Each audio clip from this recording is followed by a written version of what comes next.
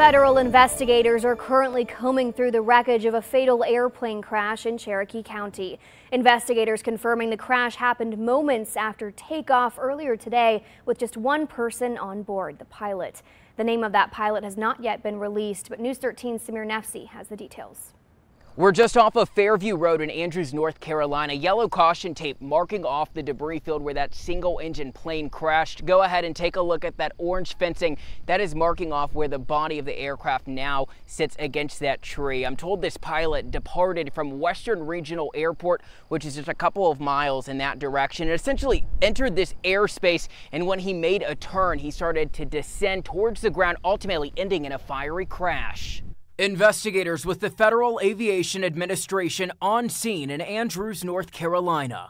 Tape marking off a section of the rural crash site. You can see this wing ripped away from the plane, landing gear entangled with melted parts of the home-built Velocity aircraft. We just called 911 and prayed.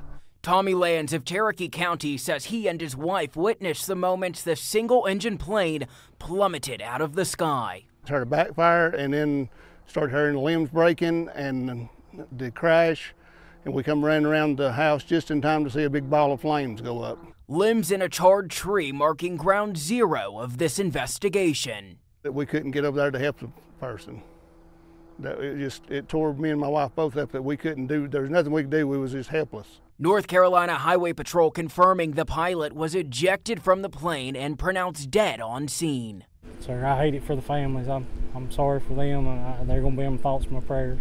Members of the FAA will work alongside members of the National Transportation Safety Board, who are expected to arrive on Sunday.